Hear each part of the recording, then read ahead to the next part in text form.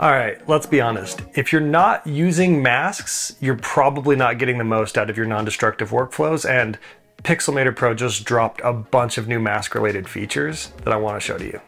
Let's just jump right in. So to show you masks, I want to do what I've done in previous videos, which is show you how I got the YouTube thumbnail for this particular video. But first, I think in this case, it's easier to actually just show you how the new tools work, and then I can show you how I use them. You can see when I right click over here, I get these new options for masks, including the option to add shapes as masks. So if I add a rounded rectangle mask, I get these new on-canvas controls that make it so that I can resize, reposition these masks, and I don't lose any of the fidelity. They stay nice, crisp, clean vector masks.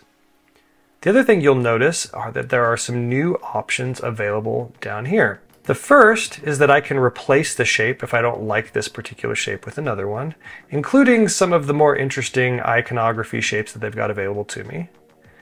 More usefully, I can change the way this shape looks. So I can fill it with a gradient instead of a solid color, and you can see there's a few options to choose radial or linear. I can also change the density, so this changes how much of the mask is applied to the image.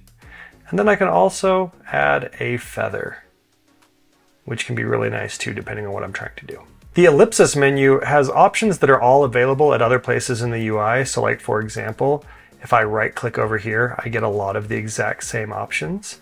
It's just convenient to have all of our tools available in one place. And then last but not least, we have invert mask, which does exactly what it says. It inverts the mask.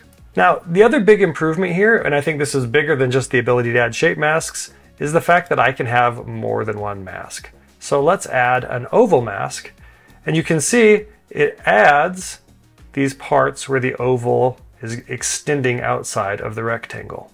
And I'm not just limited to this option. I can come in here and I can make it so it subtracts.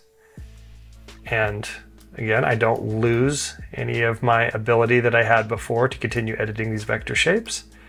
And I can do the intersection, which in this case is a little boring, but if I push it over to the edge, you can see the intersection just takes the part that is within both of the shapes. So really powerful tools that let me control the way these multiple masks stack on top of each other and interact with each other. So with that said, let's jump over to our other demo document so that I can show you some of the interesting, more powerful things that you might not think of. You can see in this document, I have two different layers. So I'm going to start by coming up here to the remove background. If I hold the option button and click on it, it will actually do a mask instead of a deletion of the pixels, which is awesome. So now I have this editable mask that has all the same options I had before. So I could, feather it, for example, which is kind of an interesting look. For this case though, I'm just going to select the entire layer, press Command T to transform it, and just scale it down a little bit. Now, the other thing you might not have thought to try is effects layers with masks. So one of my favorites is to do something like a Gaussian blur. And again, this doesn't exactly replicate the bokeh that you get from a shallow depth of field, but it's pretty close. Now, this isn't exactly what I want. You can see that it's got the blur applying to everything, including the foreground. And so what I'm going to do is I'm going to mask with a shape, and I'm just going to use the freeform pen. And I'm just going to do my best for the sake of this demo to cut out what I think is a reasonable part of the foreground. And you can see that now I'm masking out the effect in the foreground, so this blur only applies to the background, which is really cool. The other thing that you can do is, because we have these multiple layers, let's say I had them stacked like this, I can hold Option and drag to move this mask up here. And so now you can see at the base, it is isolating the effect to the buffalo, which is the inverse of what I want.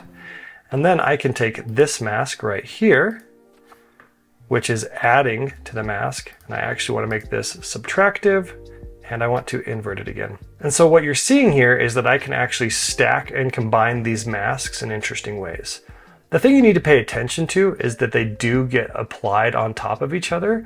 And so these blend modes actually might change depending on the ways that you're combining these different masks together. Now, the last thing that I did that I thought was pretty fun was disabling the effect here. I can actually press W to get the wand tool, and I can start selecting different parts of my image, and then right click up here, and I can apply a mask using my selection. And you can see that it only makes that distant background blurred. For those that are paying close attention, you might have noticed that you get a couple different options because this is a raster mask and not a vector mask, meaning it's made of pixels. And so I can come in here and I can paint in more pixels, or I can use my eraser here and erase some of the pixels as well. And so now all I have to do is just paste in these other elements from my other document, and you get the original version of what this YouTube thumbnail was going to be before I went through and removed some distractions that I didn't end up liking in the final composition. All right, that's it for this one. If you enjoyed this video, you might enjoy the Pixelmator Pro Masterclass that's running right now. And if you really enjoy it, you might want the early access that comes to YouTube members. So make sure to check out that membership below. All right, we'll catch you on the next one.